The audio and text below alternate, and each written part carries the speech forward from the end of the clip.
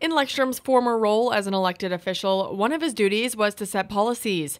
Now he says he'll be able to take that one step further. The chief administrative officer, along with all of the employees of the city, then take that direction and implement it. So big difference from setting the policy to implementing it. And as chief administrative officer, it is my job to take the direction that city council wishes the city to go in and make that happen.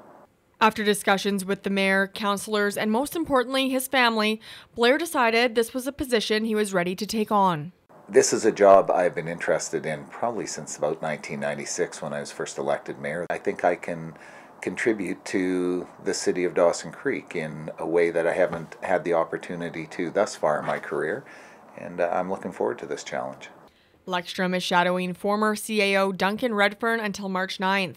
He's continuing to build relationships within the city to ensure a smooth transition. You want to ensure that the people that work with you and at the city are on board with the direction we're trying to set, because they're the ones that make it happen, and it's a goal of mine to make sure we have that relationship. Although Blair has a new office in City Hall, he says his door is always open. As the public wants to engage or talk to me, I think everybody knows well enough, whether it's here at City Hall or if I'm downtown shopping or out at a hockey game. I mean, I'm always approachable on that.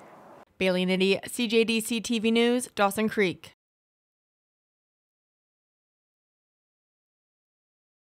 Salon and barber services provided by Skinovations. Be swept away to a world of peace and tranquility at Skinovations Salon and Day Spa.